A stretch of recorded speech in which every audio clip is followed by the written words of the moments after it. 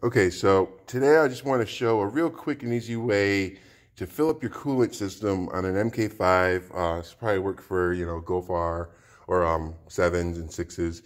Pretty much any coolant system, works the same way, where your coolant reservoir is going to be the highest point on the coolant system. So all you have to do is find the next highest point that's below the coolant reservoir, which happens to be on an MK5, this spout that's coming off for the return line here that goes to the, so that goes to the reservoir along the back. All you're really going to need, obviously, is your coolant, 50-50 mix. I used, OEM, VW. You can use whatever you feel like it, but that's the stuff you need for these ones, the pink stuff. And a vacuum pump. This is a Mighty Vac. You can get these at any AutoZone or whatever for like 20-30 bucks. And all you have to do is take off that line, like I said, so that that nipple's open. And what you're gonna do is fill up the reservoir until you start to get a little bit of fluid coming out of there. Hopefully I can stop it and pour without making too much of a mess.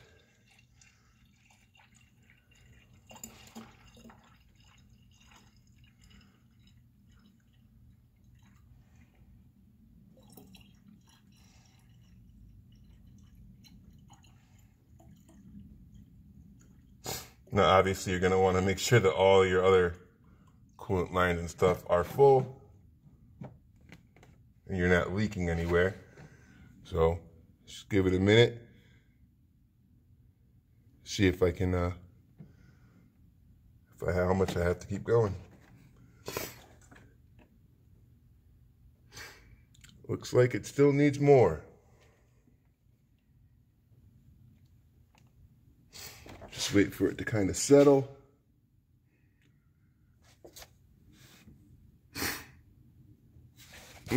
Sometimes it takes a while. This was pretty low.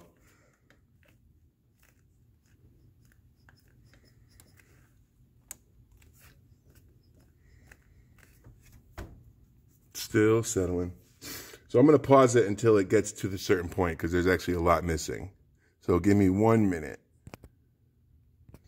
Okay, so I got my finger over it because it just started popping out. So you're going to see it's coming out, steady stream. So once you get that, you're going to put the hose back on, so obviously you're not spewing everywhere. Let me get this thing tightened up.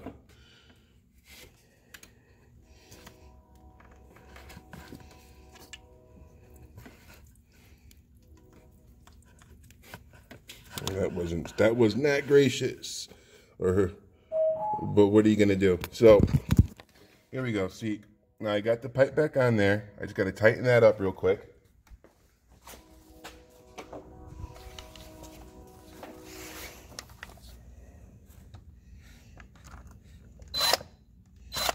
Wrong way. And I don't want to break it again, so I don't want to go too tight.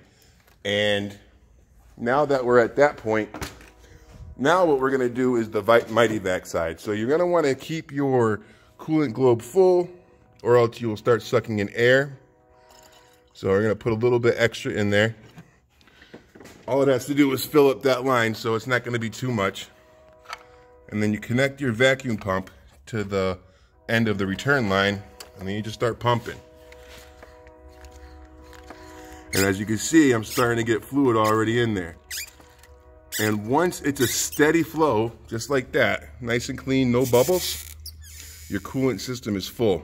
And you can go ahead and reattach the coolant return line to the globe, and just make sure you've got, the correct amount of fluid. Looks like I'm gonna have to take a little bit out, but I can just do that with, I have actually turkey basted to do that.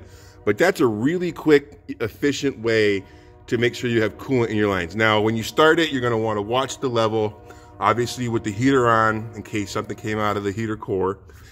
But besides that, that's the quick, easy, fast way to fill up your Volkswagens.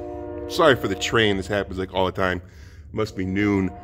But yeah, so that's how a quick, efficient way to make sure your coolant is completely full in your Volkswagen, and that way you don't have to worry about the self-burping and overheating issues that, you know, come with just turning it on and waiting for it to heat up. So hope that was a real quick, you know, tutorial about getting it up, getting your coolant system full without worrying about overheating your engine. So for now, take it easy, and I'll talk to you next time.